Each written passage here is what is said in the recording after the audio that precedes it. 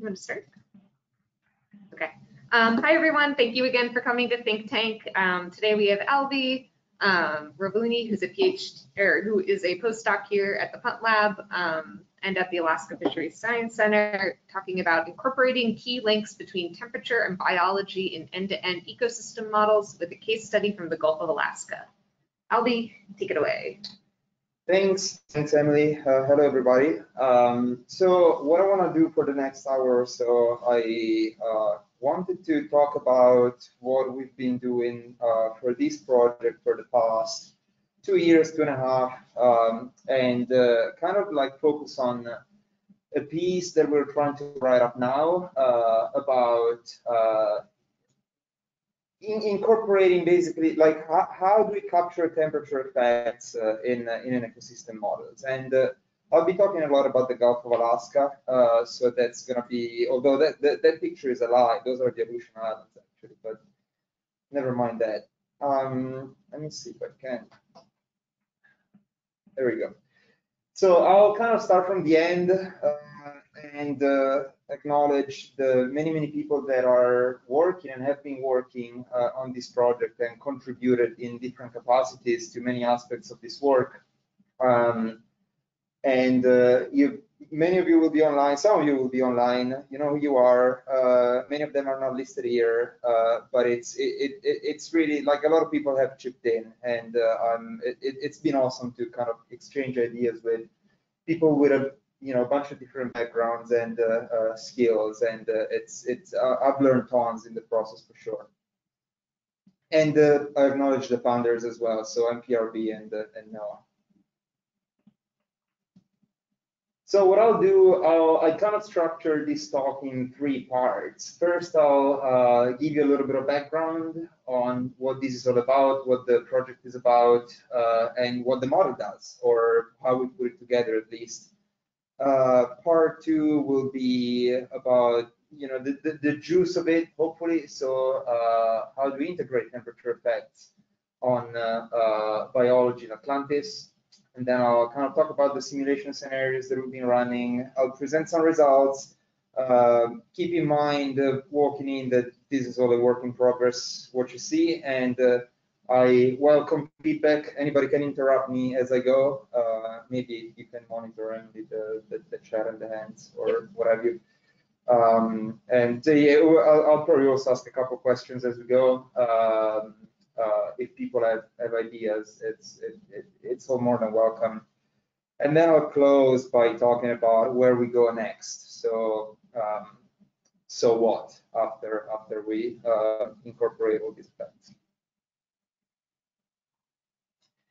So I'll start with a little bit of narrative about the project itself. We talk about the Gulf of Alaska today, and we talk about fisheries. So in the recent past, where by recent I mean last few decades, the Gulf of Alaska has been subject to changes in temperature, including heat waves, maybe most notably, but not only heat waves. It's also been exposed to slowly increasing temperature, seawater temperature. And this has had an effect on the system productivity and on some of the commercial fisheries. The most notable example was the Pacific cod in the Gulf of Alaska, the Pacific cod fishery after the 2013 to 2016 heat wave took a blow. And it's not the only example. Other stocks have also been negatively affected. So temperature matters in this system, which is a productive system and supports a lot of fisheries.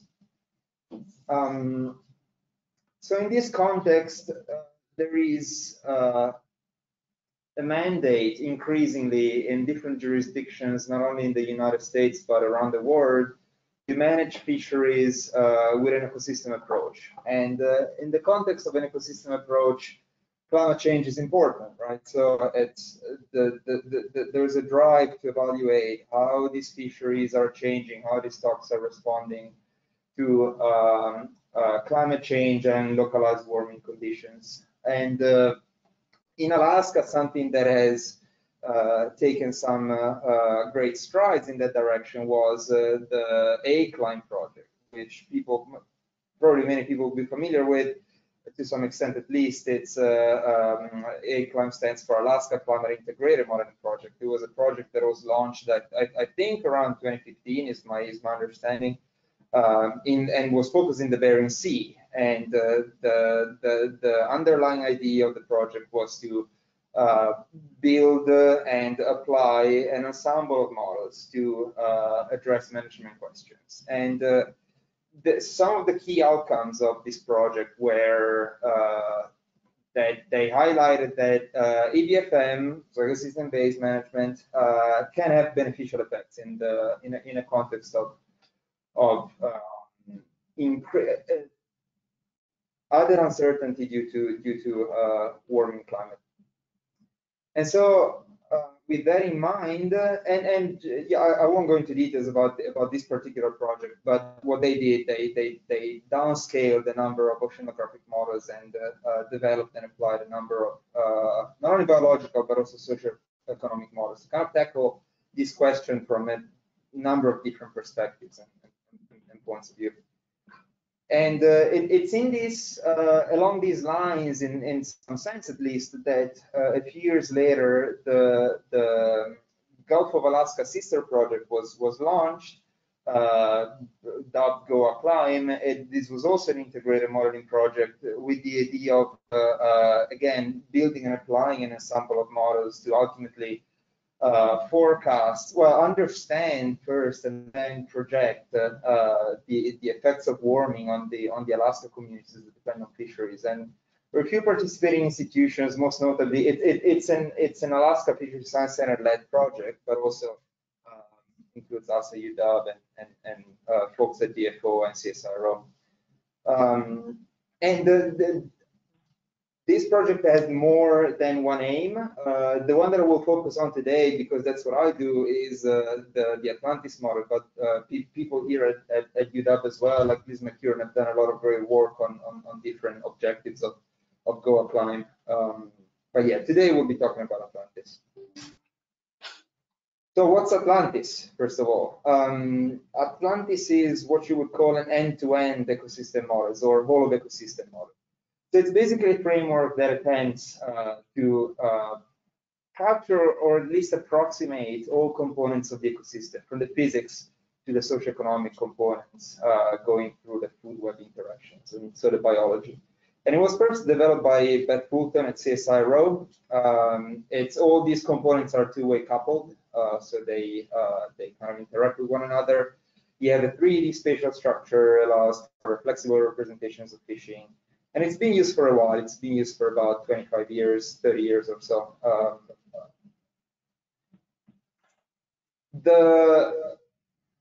I'm getting a little bit of feedback. I'm not sure.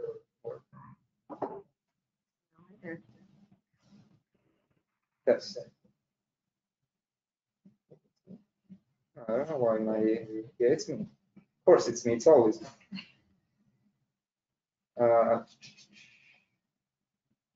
Okay, here we go.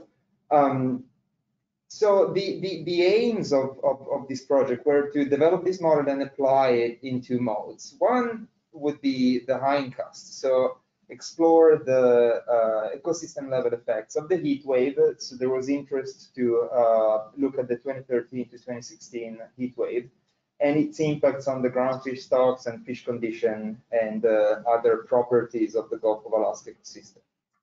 And then the roadmap was to go from that to a projection study. So to use Atlantis, and not only that, because Atlantis is one of a set of models that are being developed in the scope of GoACLIME, including some EcoPac with EcoSym frameworks and Seattle model that Grant Adams is working on, plus some other single species projection models. But the idea related to Atlantis, at least, was to use it in projection mode as well to then explore things like the optimum yield cap on Gulf of Alaska groundfish in the scope of climate change. And we sort of soon realized that for both of these two objectives, one key thing was going to be, right, how do we integrate temperature into this model? Atlantis is a deterministic model, so it's the assumption that you make around how you integrate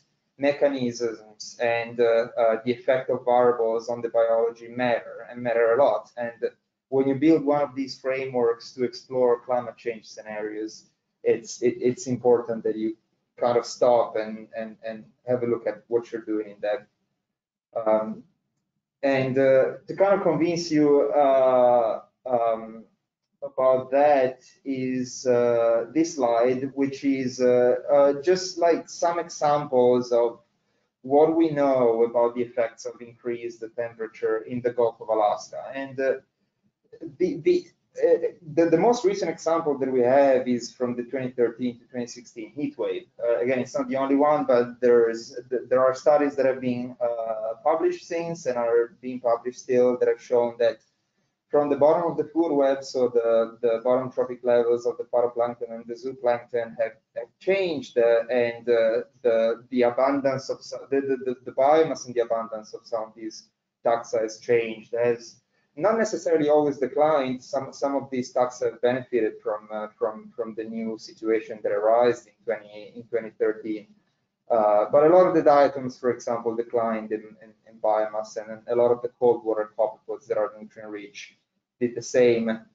And this had consequence on the forage fish, for example. Forage fish like capelin and sandlens got smaller during and after the heat wave compared to before. The energy content was lower for sandlens. Basically, there wasn't enough to eat. So the food limitation was one of the main bottom-up issues that arose during the heat wave. And it kind of trickled up, mediated by different mechanisms, undoubtedly, but cod showed a pretty low recruitment during the heat wave years, and going all the way up to the end of the food web. Seabirds and marine mammals had breeding failures and die-offs, because if you're relying on some of these forage fish and there isn't enough of it to eat and the energy content is too low, there will be consequences on your population dynamics as well, most likely. So if we are to use models like Atlantis or some of these frameworks to explore climate scenarios like many of us do, it's important that we evaluate the assumptions that we make about how all these processes basically take place, right? Because again, we're talking about mechanistic models. Okay, on track. What I'll do now, I'll cover the main features of this model, just so everybody has an idea of what we're talking about. And there's probably more than a couple of people in the audience that have seen some of these slides before, so sorry about that, but I think it's important to kind of set the scene a little bit. And the first thing that I'll say is that putting this together has taken us almost 3 years now. So one of the main drawbacks of developing something like this is that it does take time and effort and data, as you will see. But here we go. So this is the model domain, and it basically extends to British Columbia to the beginning of the Aleutian Islands. And this is a shelf model. So we focus on the Gulf of Alaska continental shelf. We don't attempt to capture the big embayments like Prince William Sound and Cook Inlet or the southeast fjords of Alaska. And basically those lines that you see are the spatial polygons, the spatial units that Atlantis processes are resolved at. And you see there the 2D structure in space. There's also a vertical structure. So each of those jaggedy polygons also has vertical layers to kind of approximately capture the bathymetry and the stratification, for example, of some of the ecological properties of the Gulf. And the way that the polygons are set up is to capture things like management areas and the spatial extent of surveys and bathymetry. Atlantis has a physical submodule, so we took ROMS models. ROMS is a regional downscaled, well, it's a dynamically downscaled product that basically takes Earth system models and downscales it to regional spatial scales.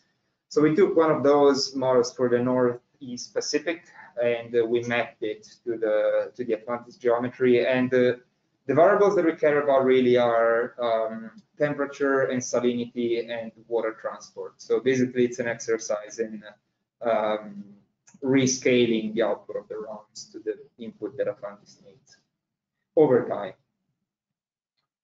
I'm breezing through, but if people are interested in any of these, just follow up with me afterwards. From a biological standpoint, I mean, it's an end-to-end model, right? But you can't represent everything in a single species way. So we have about 80 species or functional groups in the model, and a lot of the, I would say most of the groundfish, all of the tier 3 stocks and most of the groundfish stocks are represented as single species groups, but then we do aggregate from a functional and taxonomic standpoint for other groups. And all of the vertebrates are age structured in Atlantis, and everything else is just represented as a biomass pool. As you can imagine, this is a lot of parameters that you need. When we can, we take these from Gulf of Alaska stock assessments. When that fails, well, when that is not available, then you got to resort to the literature and to global databases and things like that. So it's a big exercise in collating different data sources, essentially.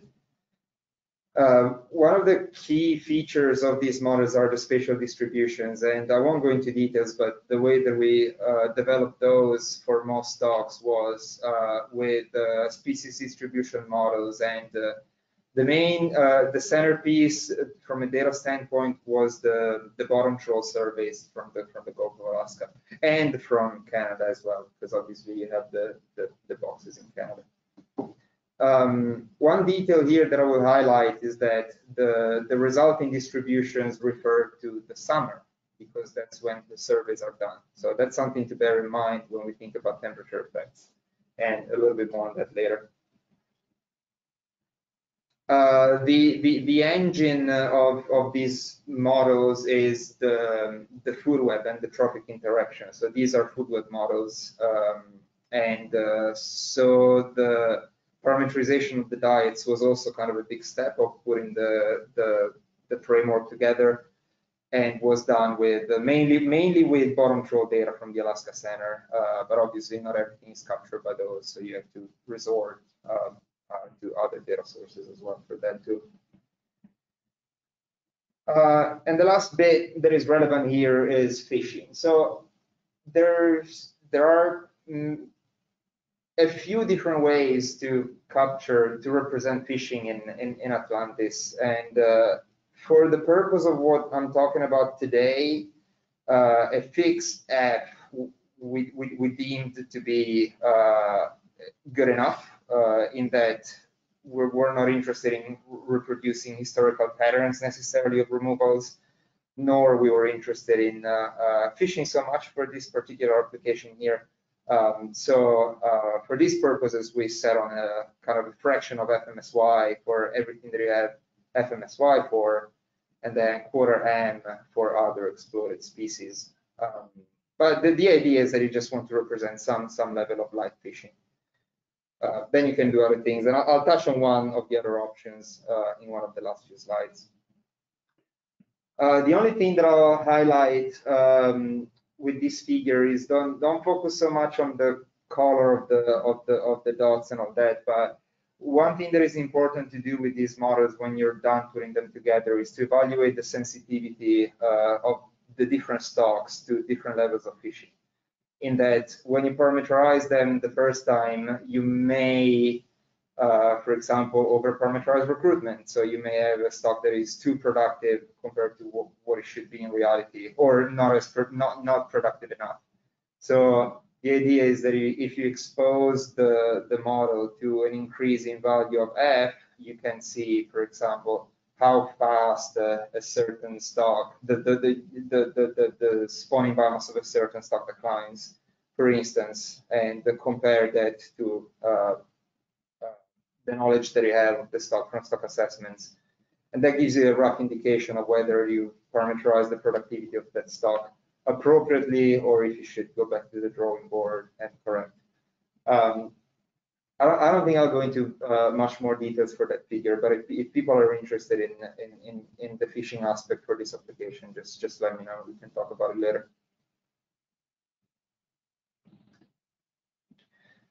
So Atlantis is not a fitted model; it's tuned, so or calibrated. So what you have to do is you have to. Albie, I have one question from Jim. Jim, do you want to unmute yourself and ask your question?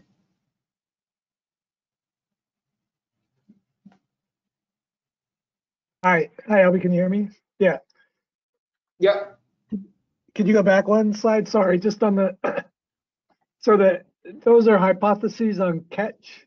Oh, so 400,000 tons of cod seems a little bit high in the catch scheme. And I'm just, Yeah, thanks. No, absolutely. So what you're looking at there is, so the point all the way to the left would be Atlantis's take on fished biomass. So I would suggest to not look at those as absolute values necessarily. What happens here is also that I'm applying, say, an F of, I don't know, 0.1 equally across species, right? Which is not obviously what you would do, but this is a sensitivity analysis. So what happens is that you have the biomass of a stock that is a function of F, so how much you're taking out, but it's also a function of the biomass of all the other stocks that stock is feeding on and is being preyed upon, because you have all the trophic dynamics that are going on as well. So those values are, they're not meant to represent the Gulf as it should be. So there is way too much cod, and I'm aware of that. cool, thanks. Yeah, sure. They figured it was some way to get the scales. Cool. Yeah, and one thing that could be done in that direction is repeating this exercise by fishing at, when I say reasonable levels, something approximately close to the level of F that is actually being applied. And then for a small subset, say, those 4 or 5 key groundfish stocks do this like increasing F, but everything else should be fixed. Well, not fixed, but like should be fished the way that it's been fished historically, for example. At that point, you should see, you would hope, at least you would hope to see more reasonable levels of both biomass and catch, because the catch is a function of the biomass in the end, right? So like it's that 6 million tons of cod that is what is throwing the whole thing off, really. Okay. So the way that we calibrate these models is we don't just look at total biomass, ideally.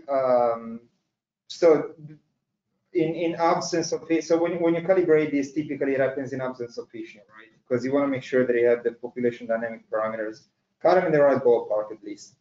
And you may look at things like biomass, but then we're interested in things like weighted age and numbers at age. So making sure that the size and age structure of the stock is meaningful.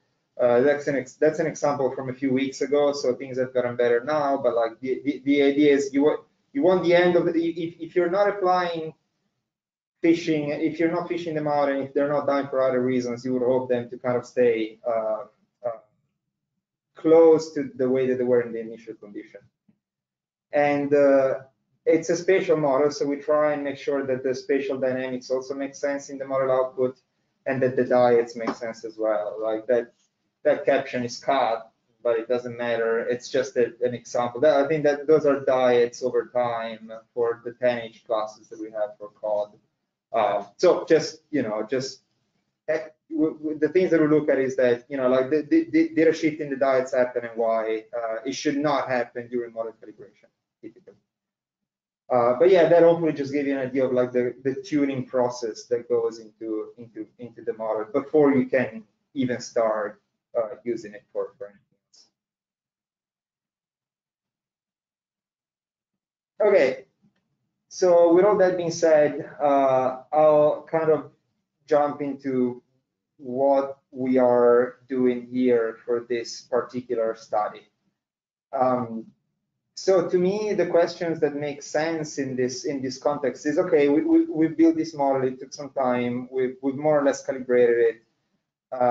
Now we would like to go and use it to say, look at the heat wave, right? The 2013 heat wave in the Gulf of Alaska. So before we get to that, I'm interested in figuring out how the model responds to, for example, a warmer temperature, how the model responds to a reduced primary productivity, and how assumptions around these dynamics or around biological parameters that these dynamics are hinged on, how do these assumptions matter for the results? That figure is just a time series of surface. It might be surface, it might be bottom temperature. Yeah, it's bottom temperature for the Gulf.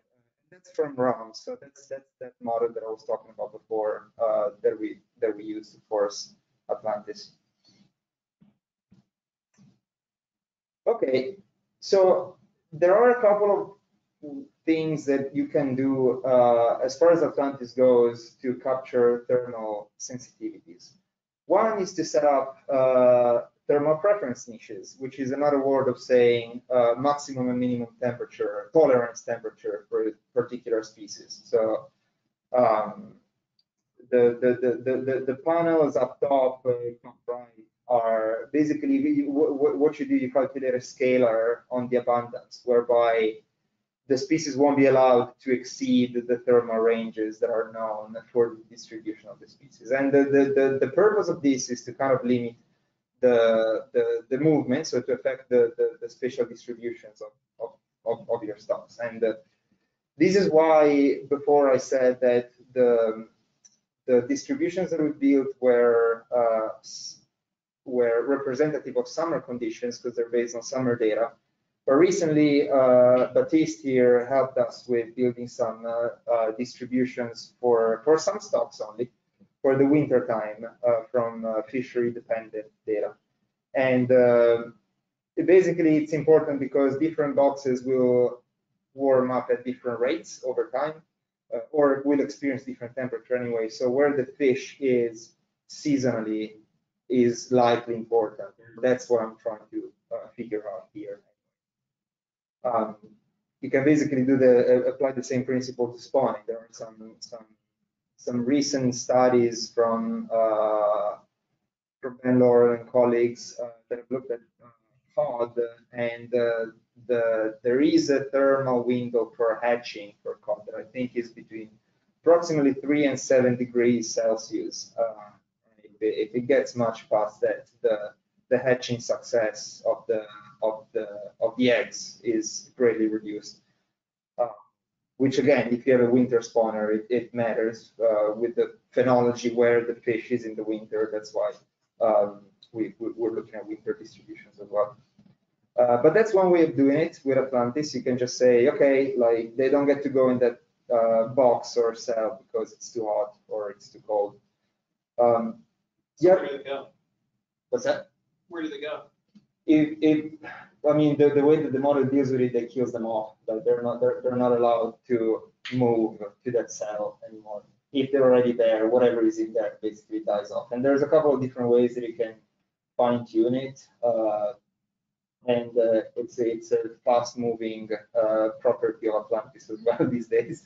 But essentially, basically, you can imagine it as another mask that you're going to superimpose to that, where it decides which of those cells are viable and which ones aren't. So it essentially impacts mortality and reproduction. Yeah. The other way that you can think of temperature in Atlantis is the metabolism and the bioenergetics.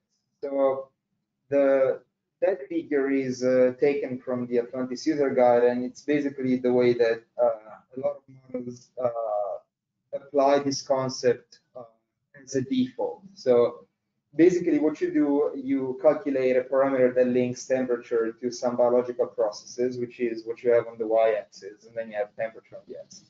And historically, most often this was an exponential relationship of some kind that you can parameterize in different ways, but that's what people refer to as a Q10 relationship.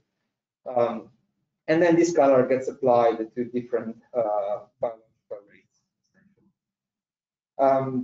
The way that we've expanded this is, so that's not, that is, the picture up top is probably not particularly realistic or particularly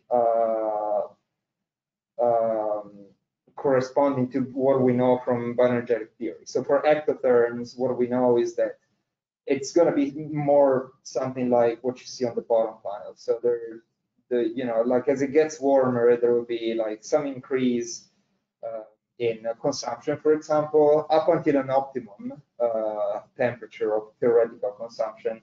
And then things are going to decline pretty fast after that, up until the maximum. And so these curves have been developed and integrated in Seattle, in the Seattle model by Kirsten Holzman and Grant and others. And for now, we're trying to reproduce the same behavior in Atlantis for these 4 species. Ideally, over time, if more data becomes available, I think it'll be cool to extend this to at least to other groundfish stocks. But basically, the short of it is that it's 2 different ways of capturing an effect of increased temperature on the model.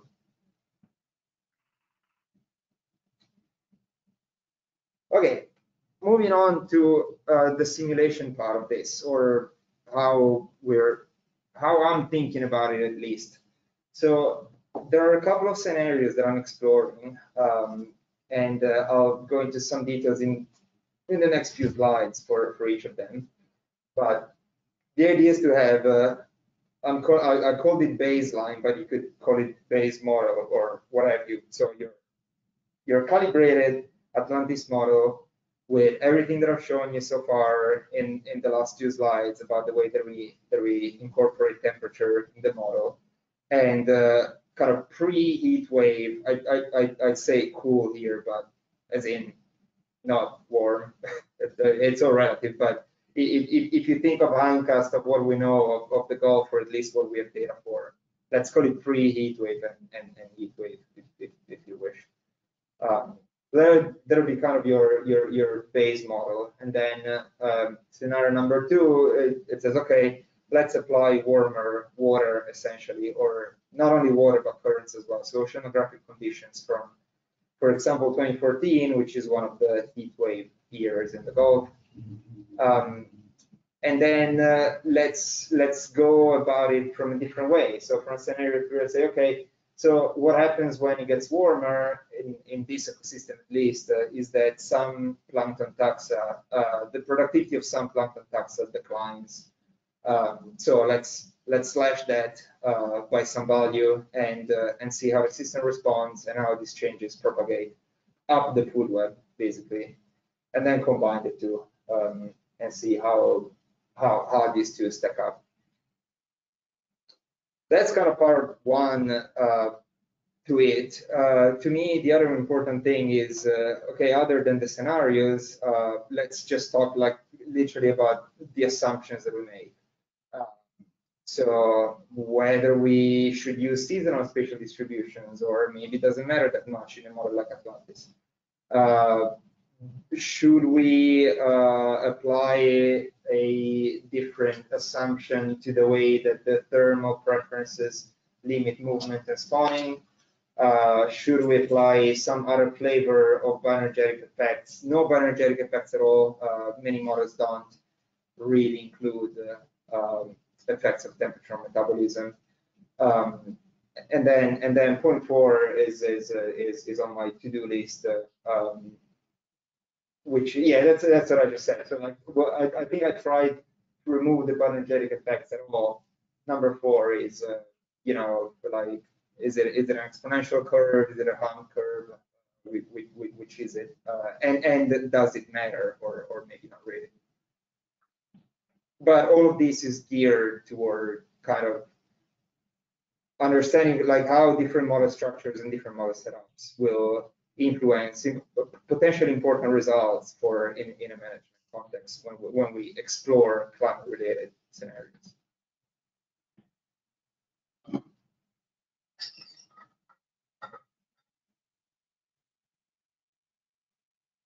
Okay, so the first, so I'll kind of cover I'll kind of cover points 1 and 2 here real quick, just to give people a visual representation of what I'm talking about. So the panel up top would be what I call baseline. That's bottom temperature averaged across the whole model domain, so it's super highly aggregated.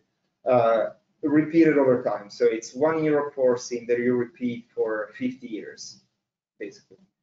And that's not unusual in models like Atlantis, to kind of pick 1 year that you have forcings for and that you have good realistic forcings for, and loop it over time if you're not interested in temporal variability. And if anything, in this case, I would like to reduce temporal variability of my environmental variables to the extent possible, because that's yet another thing in the equation that at this time I'm not interested in. So we're talking about model structure right now. So the reason why the panel in the middle, I don't know if people can see my cursor particularly, probably yes, but like so basically these first 30 years of this panel that's the same forcing that you have above. And then after 30 years, you start applying the warm forcing, and that's for 20 years. I should probably extend that to at least a couple more decades, but anyway, that'll be the warm scenario. Now, like somebody would ask, why is that? First of all, because a model like Atlantis has to burn through a lot of initial instabilities when you first initiate it. And so because the model was calibrated on pre-heat wave conditions, it's good to let it do a spin up or burn-in, some people call it, for a few decades so that it equilibrates before you start applying any forcing.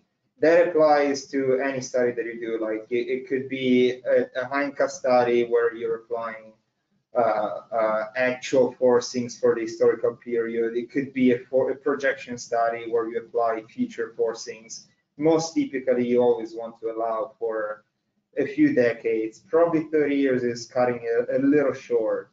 Maybe 40 would be more appropriate. But ideally, you would like most stocks, at least, to cycle through at least one generation. And if you have something that is as long-lived as some of the rockfish, you need potentially more than that. But yeah, that's the idea behind the spin-up.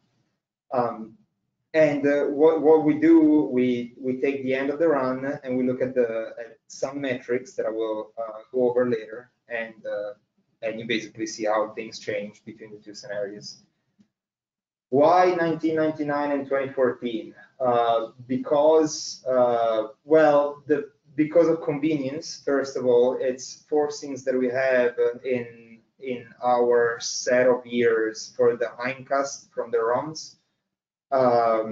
Well, 2014 would be the heat wave year, and we're kind of limited. We only have so many of those. The 1999 could be, could be 2001, could be 2000, could be anything else. But the idea is to have something that dates before the system started to warm, at least relative to present conditions.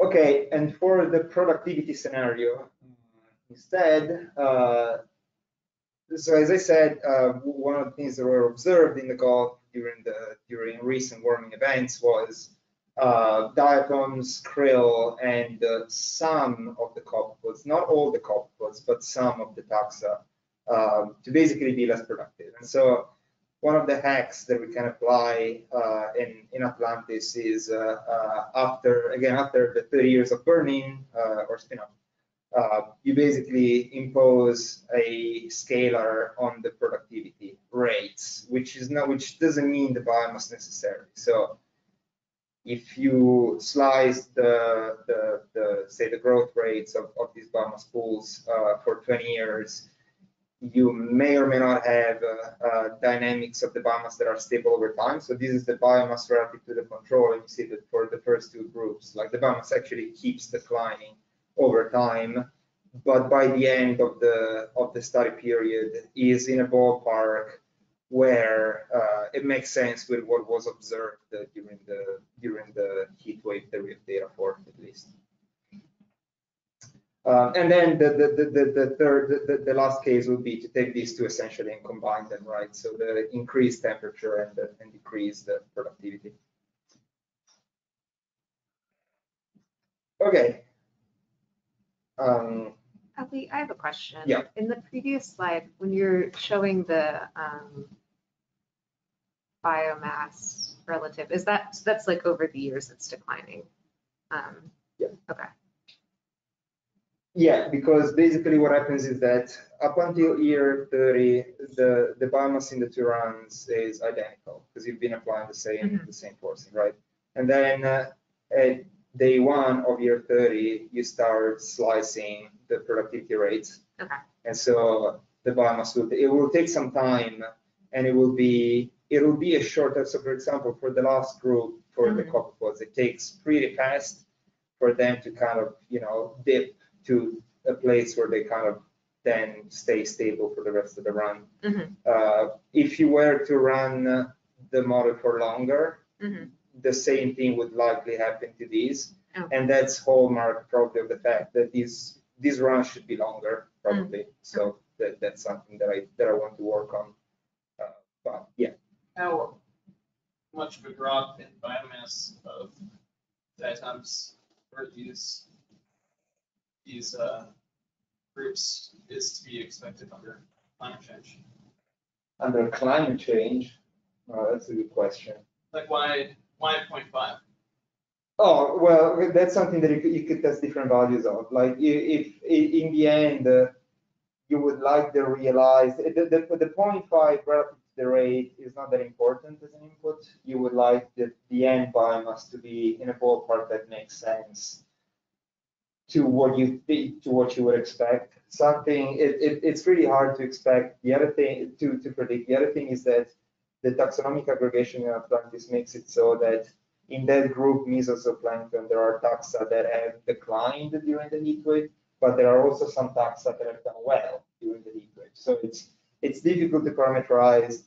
The idea is to, all right, let's make an assumption and say, like it's reasonable. Like these taxa swing so fast that 60% of the original biomass sounds pretty reasonable to me, probably. Yeah. But definitely there'll be something to test with some sensitivities, right? So slicing by 0.2, slicing by 0.8. Yeah. At some point, because I play with it a little bit, and at some point there is a threshold after which some of the plankton will die, and then your model is toast because everything else will kind of fall. Is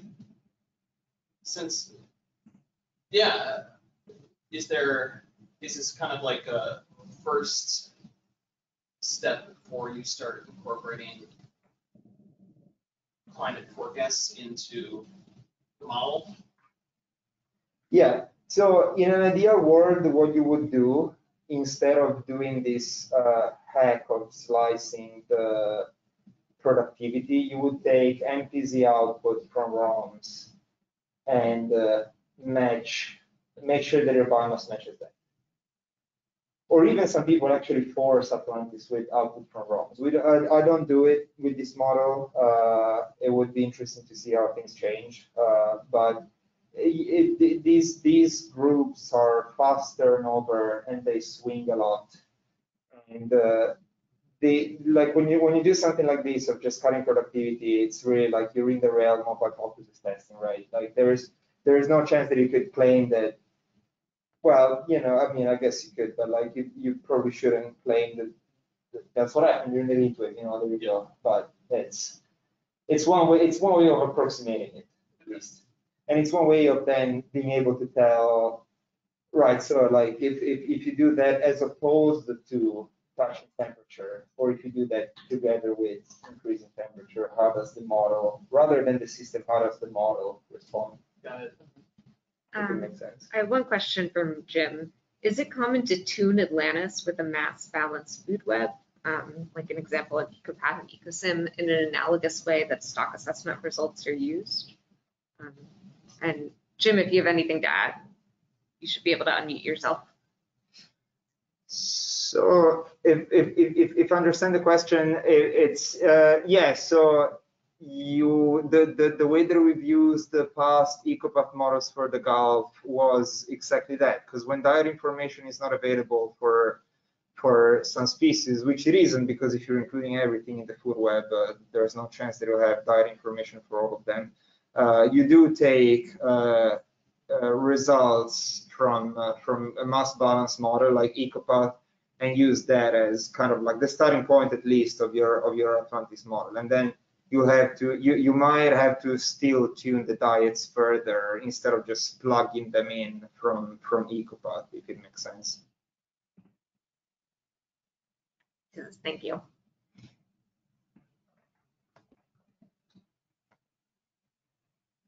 Okay, so what I'll do now, I'll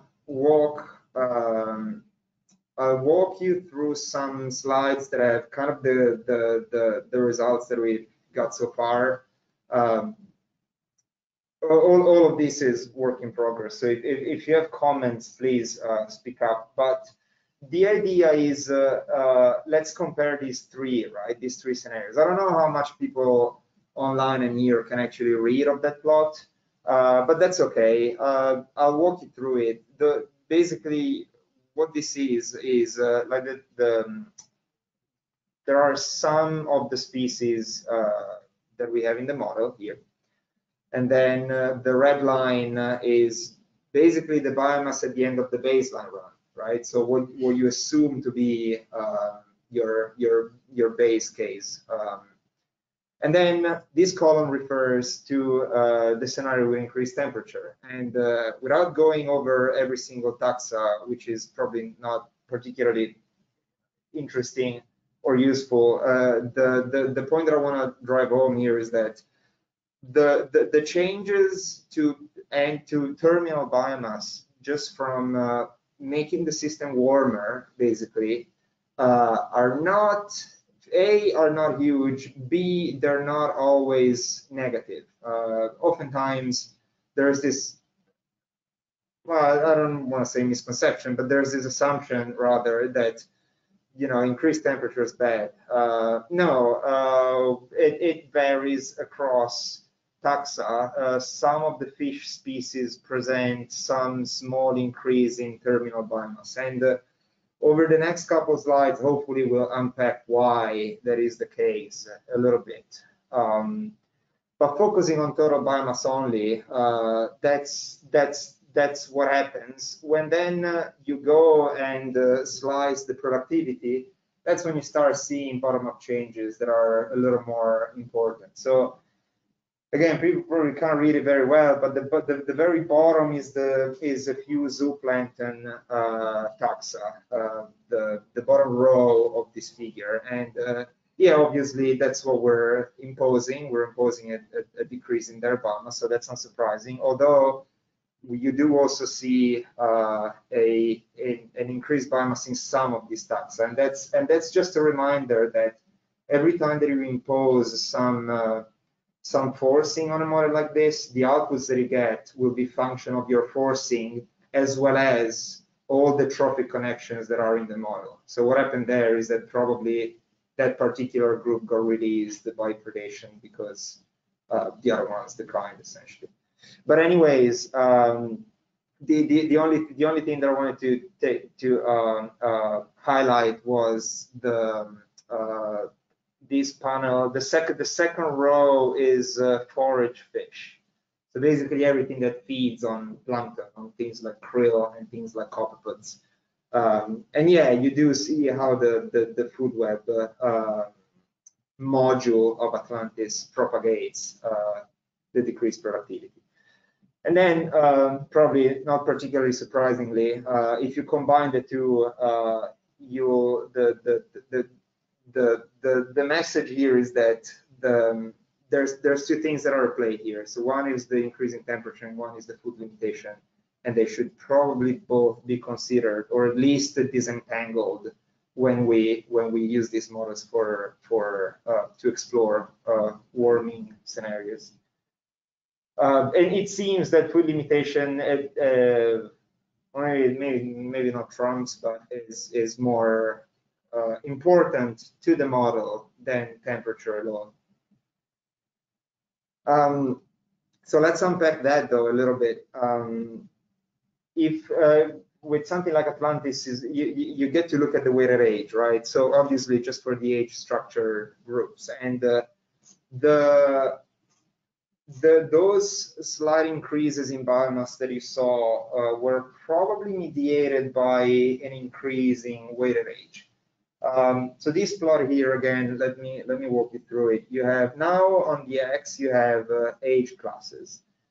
And that's something that I haven't mentioned before, but the way that we represent age classes is not with annual age classes most of the times, well, except if the fish is short-lived, but we're kind of limited from a computational standpoint with how many age classes we can represent. So what most people do, well, what I did anyway, is I relied on 10 age classes for most groundfish, for most fish groups, and those age classes will be of varying, well, will be multi-year essentially. So for something that is as long-lived as Pacific Ocean perch, you may have 5-year-long age classes or something like that. Whereas for something like pollock, you have 1-year-long age classes. But the only point that I want to highlight here is that bright yellow for arrowtooth. So why is that? Well, that's model input simply. So the way that we represented the bioenergetics here, if you look at this graph down here, you'll see that arrowtooth flounder just so happens to be the one species of the 4 that is most, I don't know if temperature tolerant is the right word here, but has the highest consumption optimum anyway.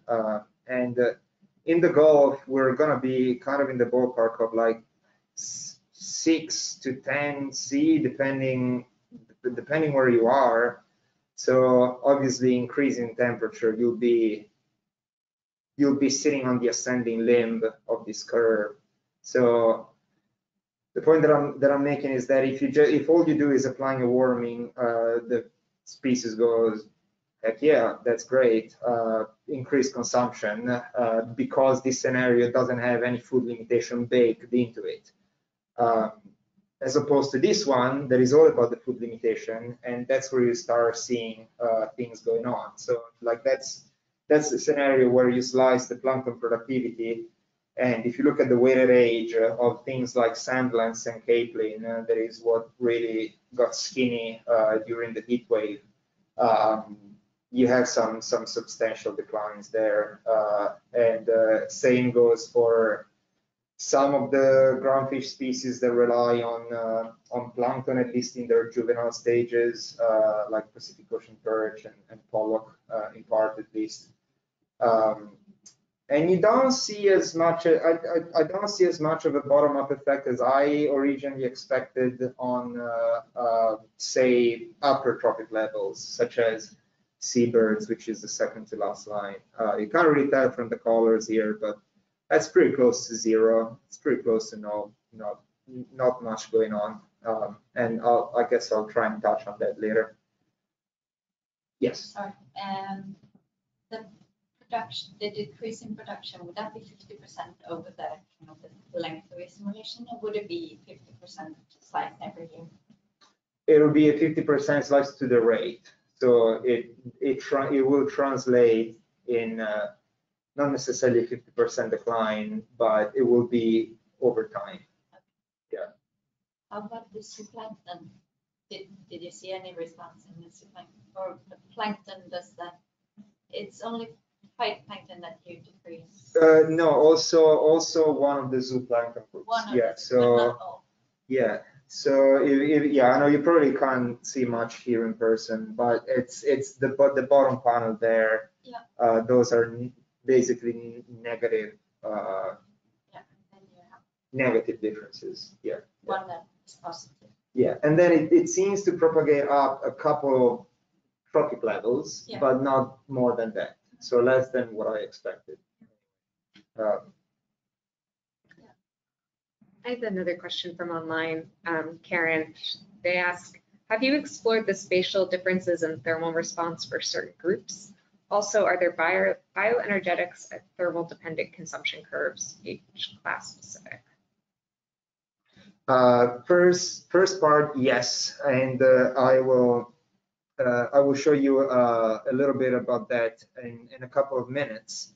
The second one was no, they're not age specific, and it would be cool if it were, but that's, to my knowledge at least, that's not something we can do yet in Atlantis.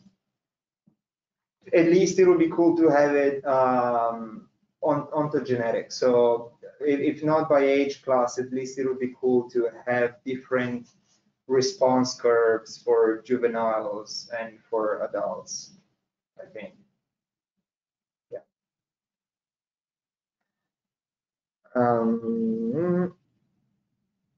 Okay, and as we said before, nothing enlightening here, but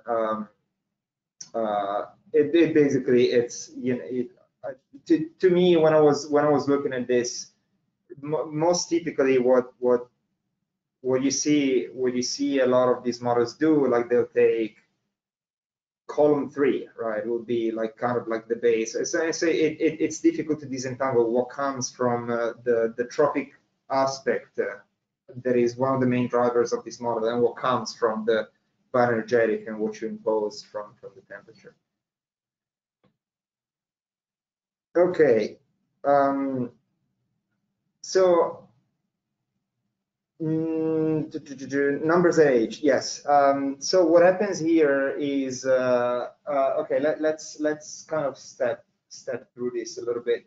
When you apply warmer temperature forcings, you basically increase mortality. So that's how it's formulated in Atlantis. So like you'll see some limited, because we have so most of the mortality in Atlantis, I should highlight, comes from either fishing or trophic interactions.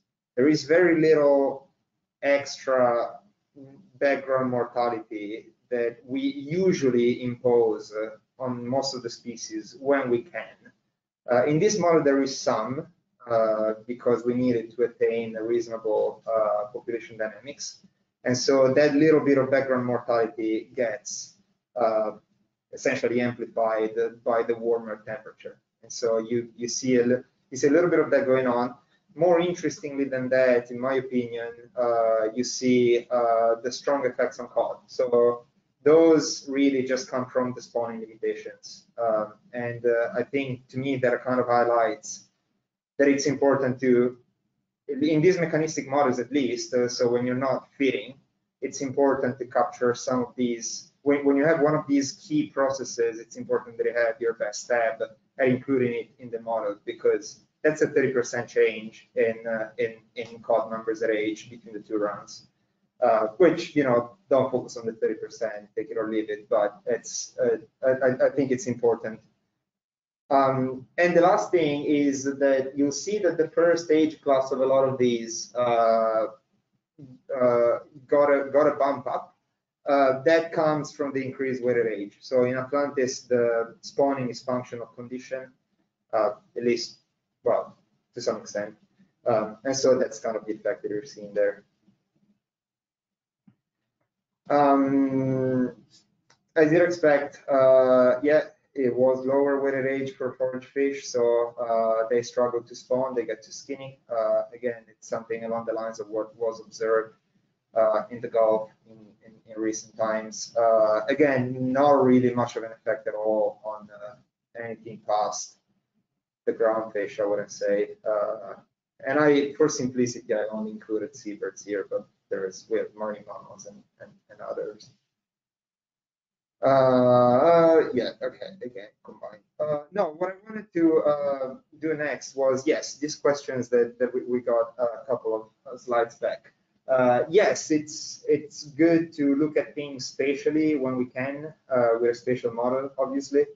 And so we did have a look at how things changed spatially, obviously. And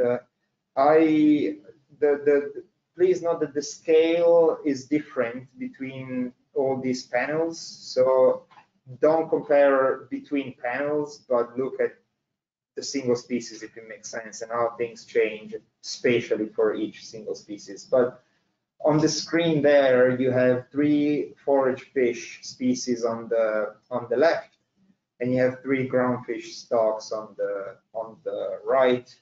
And basically what happens here, the only thing that I want to highlight here is that depending on whether your species is more of a demersal or pelagic organism, the effects will be different, right? So like if you look at the 3 on the left, maybe it's more evident for herring and capelin, but the biggest declines in the stock, well, the biggest differences in the stock were in the eastern part of the Gulf, eastern and northern, which is where it got pretty hot, for example, during 2014, which is the forcing the reply, and less so towards the Aleutians, where conditions didn't change as much. Whereas for the demersal species, so like for cod, if you look at the scale, like it kind of changed pretty much the same across the board, but less so less so at depth, essentially, where the difference in bottom temperature wasn't as big as in some of the shallower parts of the shelf in the Gulf. But yeah, so the take home here is that there will be some local depletions, and it's something that is good to look at when you look at the output of these models, because it might give you an idea of why one of your stocks has declined or has done better, because there might be like some sub areas within the model domain where conditions got really bad or better for the species. And Albie, there's no like feedback loop with the fishing, right? Like if one of the cells that represents like a managed area dips too low, they're still gonna fish it, right? So kind of in this study, let's say, well, in this piece here, yes, because we're just applying a blanket F across the board, which is, you know, like dummy fishing, if you want to call it that. But when you actually do apply, for example, either forced removals or a meaningful F, like with a fleet structure, then you'll be able to decide whether some cells are being targeted or, well, are open or not to the specific fishery of a certain stock. But in this case, no. In this case, F is basically, you know, if it's there, I'll take. Okay. Yeah. You know, however much of it. If it's not, I won't. Yeah.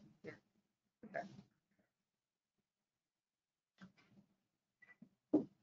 Okay, so I asked the question a couple of slides ago that kind of stunned me a little bit. Why am I not seeing bigger bottom-up effects on the upper tropic level? So we have all this theory that shows us that when conditions got warm in the Gulf of Alaska, a lot let's call them top predators, but basically seabirds and marine mammals, including I think including stellar sea lions, importantly. They didn't do so well because of all the bottom-up effects, and that's not something that I can say that I was able to reproduce here. And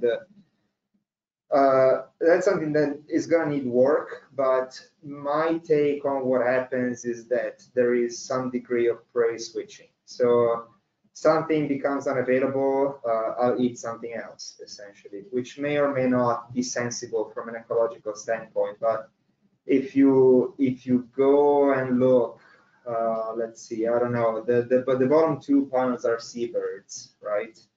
And the bars are the change in ingested prey between the treatment and the control, basically, right? So the hot run and the cold run thing. And yeah, sure, there was less sandlands to eat, so they ate less of that. Well, they switched to something else. In this case was an invertebrate group. Now, these obviously, these are percentages, so it doesn't mean that they completely made up for the missing diet, right? So like you know, like if you slice, if all you eat is sandlands and you lose 10% of that, and you eat a tiny amount of crab and that doubles, you know, it's not a full compensation, I don't think, but I'm still looking into this, and it seems apparent that for all of the predators, there is some degree of compensation whereby when one of the food sources becomes either unavailable or not as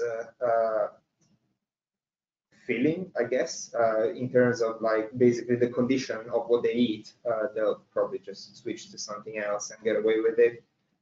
So that's something that I need to dig a little bit deeper into. Can I ask? Yeah, sure. The crabs, are they biomass pools or are they vertebrates? Biomass pool, but no, biomass Biomass pools. pools. Yeah. And it's also like that specific group is one of those like super highly aggregated groups that include a lot of species. So like they tend to show up a lot. So that's specifically a fish eating group of seabirds, right? And yet they'll take some invertebrates, you know, they'll take a little bit typically, but they seem to take more if the fish declines, which may be meaningful. I don't know, but I would need to look into diet studies from the Gulf from those years. I admit that I'm not too familiar, except for a couple, to see if the you know invertebrate intake increased. What we know is that the intake of forage fish declined. Well, there was none to eat, basically. So that tracks, but what doesn't track is that these big effects that were observed that don't really happen in the model. So these mass mortalities and these reproductive failures. So there's something else going on whereby either just by reserves or by switching to something else, they scrape by. Yeah. I guess it's a bit more difficult to control their overlap with the biomass pools. That might be a link there. Because you have less control of the area that the biomass pool species right. are in. Yeah, for might sure. be worth looking into. Yeah, thanks.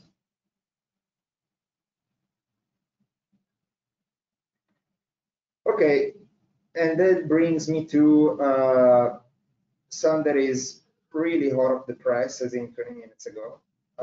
And it's, so that was the scenario part of this work, right? So another way of looking at that part that I've been talking about so far is it gets hot, what happens? Is it just a temperature thing, or are there other ecological mechanisms and processes that we need to try and capture in a mechanistic model?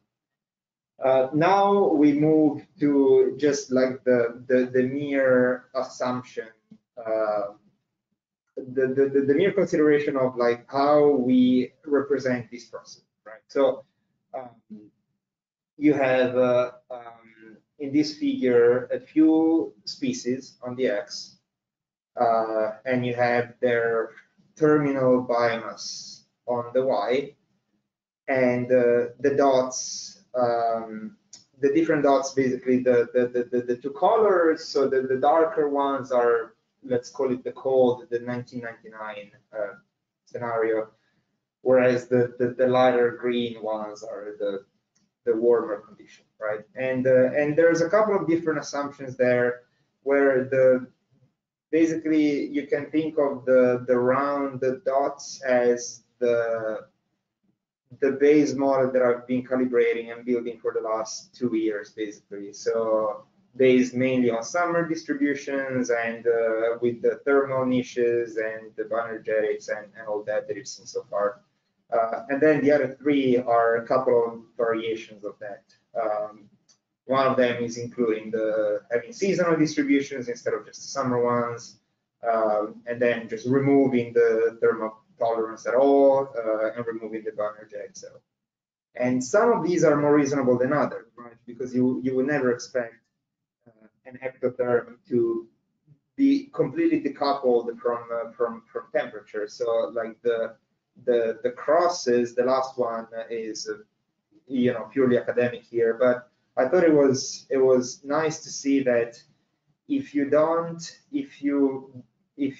apply one of these models and you don't make any attempt at capturing any bioenergetic process at all, I mean, you may as well not apply temperature scenarios, right? Like the 2 are identical, at least for these particular species that I'm looking at, or near identical. But apart from the trivial one, which is that one, the other thing that I kind of noticed here is that, and I mean, there's more. I have more to do, but like if you look at the warmer scenario, so the light green, it's not always true, but in general, the spread, the vertical spread of those dots is going to be a little bit more than the dark blue, right? And the meaning of that is that the assumptions are important, but become more important the warmer your system gets, the warmer the scenario that you're trying to project is, essentially. Which I mean, maybe it's stating the obvious, but it's again a way for me to highlight the fact that if I want to use this thing to do end of century RCP projections, it would do us well to test some of these alternative formulations, because the end result that we get will really depend on what we put into the model in the first place. And that really, I mean, that really applies not only to temperature, that applies to all components of an ecosystem model. But I think it's particularly important when the focus of the study is the thermal regime of the system.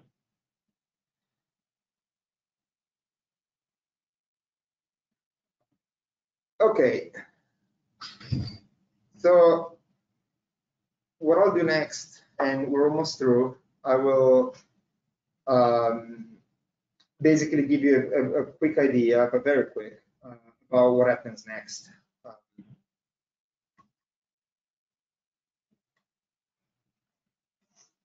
So step 1, and we're still working on it, as you've seen, will be let's wrap up all this stuff that I've been talking about. Let's try and characterize a little bit the sensitivities of this model, different assumptions and all that. And the end point, or the next steps rather, will be, okay, let's use this then. Let's actually apply the model.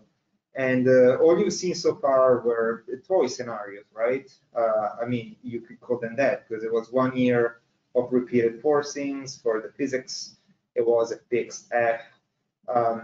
For the hindcast portion of this work, instead, we will, well, we are, because we've started the simulations already, but we plan on forcing the model with ROM's output That'll be for the hindcast, obviously, would be the blue bit. The blue bit actually goes further back because those are historical runs.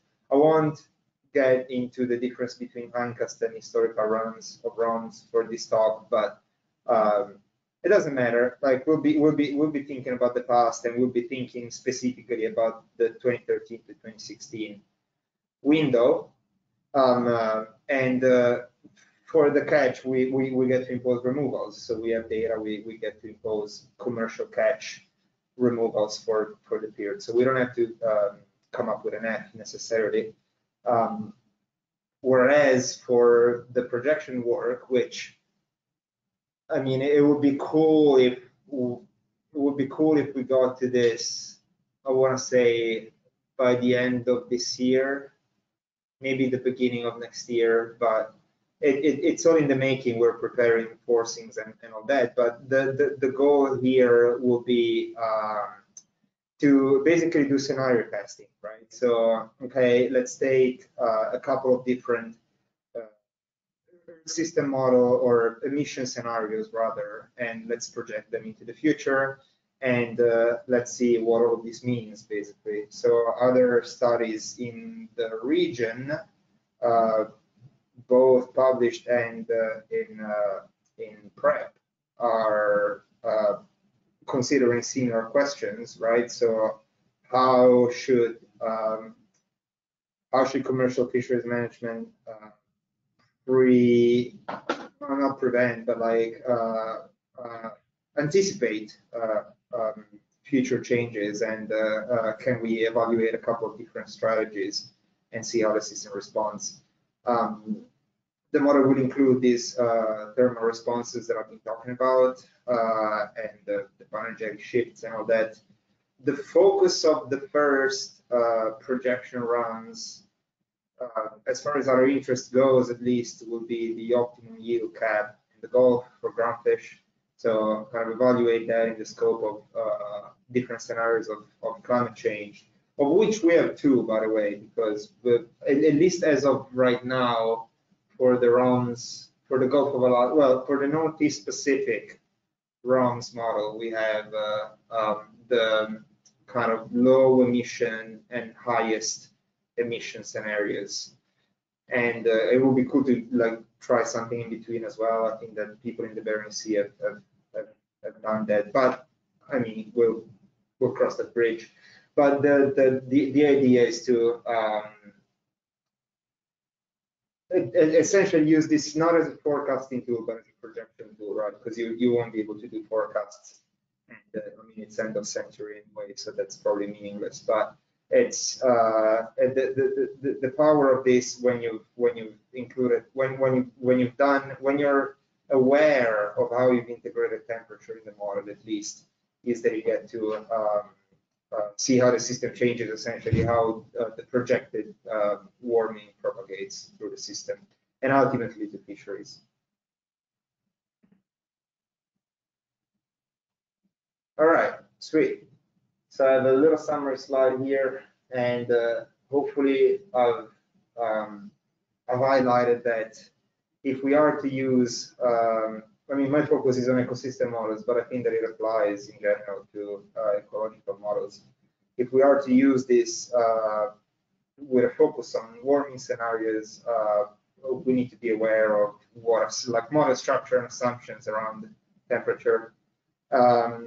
Model formulation will determine thermal responses. So that means that so the fact that we've taken the bioenergetic curves from Seattle and plugged them into Atlantis doesn't mean that we'll get the same outcomes. And we won't get the same outcomes that EcoPath might get. So like there are a lot more model components that need to be taken into account, especially when doing ensemble work and comparisons between models. But the first step would be to, at least within the same project, to kind of be on the same page in the assumptions that we use around temperature. More specific to the slides that you've seen, I think it's good to, when we think of warming, let's not just think of temperature. let's think of like what mediates the effect of warmer temperature, right, on the rest of the food web, because in a mechanistic model like this, if all I do is increasing temperature, I will get half of the picture and I will lose the other half that is tied to changes in the bottom trophic levels. And you might solve that problem by having a model that is amazing at nailing the bottom trophic levels, but most Atlantis models aren't. This one sure isn't. So you have to guide it a little bit, because that's not what they're meant to do. That's it. But yeah, increased temperature causes higher consumption if food is available, and food limitation has bottom-up effects. And with that, I'll take questions if there are any. Before I do that, I'll again, once again, thank the many people that have been and are working on this and that have chipped in different capacities. Not all of them are listed, but you know you are. I think that's it. Thank you, Albie. For those of you online, you can either raise your hand and I can unmute you, or you can drop your questions in the chat box. Oh, okay. So one from Isaac. Would you like to speak, Isaac?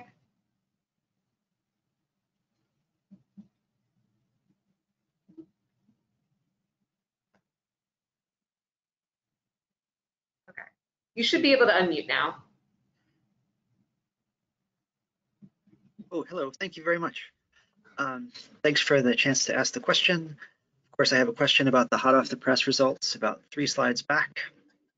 There's an interesting result there. Yeah, so Albie, I wondered if you wanted to walk us through the no Q10 case and maybe talk us through why there are some instances where the assumption of no bioenergetic response to temperature, meaning no Q10, actually gives quite a bit higher biomasses for certain species like arrowtooth and maybe Pacific cod. Yeah, Thanks. yeah. I'll start from that one. Thanks, Isaac. So the no Q10 scenario is a scenario where there are no bioenergetic effects whatsoever on the species. So basically, you just switch off the temperature sensitivity of the species in Atlantis. And I was actually more surprised by the opposite case. So the case where pollock has a lower terminal biomass than in the case where the bioenergetic effects are applied. Because when you don't apply them, basically that y-axis, that I won't go all the way back, but like the parameter that ties temperature to biology is 1, basically. So there's, you know, whereas typically it's a fraction of 1. So the typical case would be what you see here, that when you switch off the Q10, terminal biomass goes up because you're not scaling consumption anymore, essentially, is what's happening. I'm slightly more surprised by the opposite case, and that has to have something to do with some trophic dynamics would be my best guess. You have some stocks that will be doing better with no bioenergetic effects and maybe preying upon pollock, or maybe the other way around. I need to look into it. Sarah writes, is pollock lower in that case because arrowtooth is so much higher? That is very possible. That is very possible that that's the case. Something related to that was when I was playing with F, with fishing mortality, increasing F across all species, like you would see pollock biomass going up as you increase F. And like, why is that happening? Because you're fishing out the arrowtooth, and well, not only that, but there is a substantial predation of arrowtooth on pollock in this model, at least, and in the Gulf, as far as I know, at least. So that's very possible. Jim, did you have a question?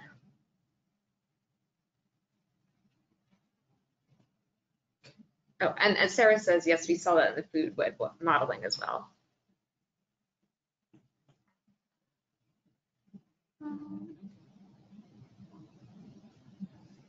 I also saw at one point, had their hand raised.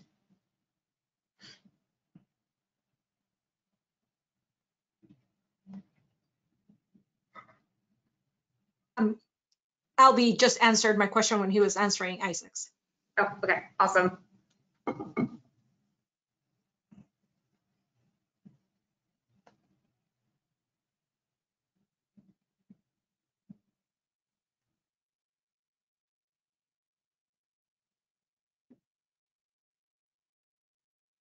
It's a fuck ton of work. Took some time. Nowhere near done. Probably 3 more years or so.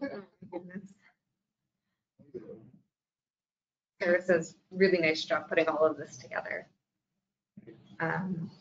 Isaac says, great talk. Welcome back to the time zone. Thank you.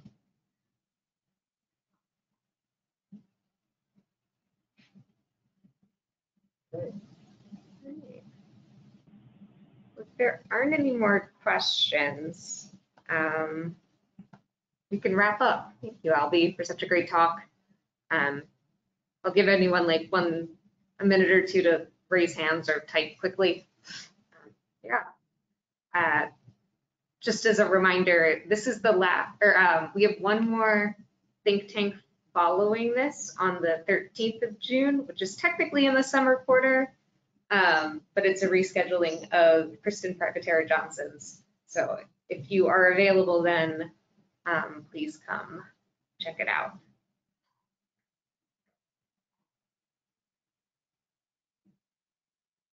Jim, do you have a question? Sorry.